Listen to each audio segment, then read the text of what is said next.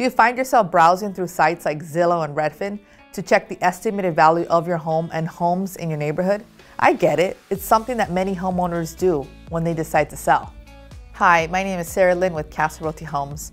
Websites like Zillow and Redfin have made it easy to get an idea of what homes are worth. However, it's important to keep in mind that these estimates are simply that, estimates. In fact, the values might vary between websites. The truth is, these valuations primarily rely on proprietary algorithms, which look at a large range of data points that influence the price of a home.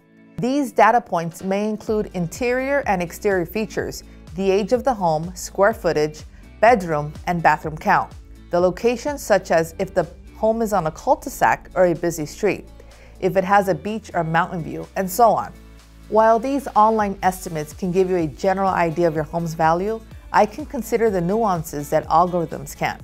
Whether it's a recent update to your home or new trends with buyers in your areas, I look at the whole picture when evaluating the price of your home.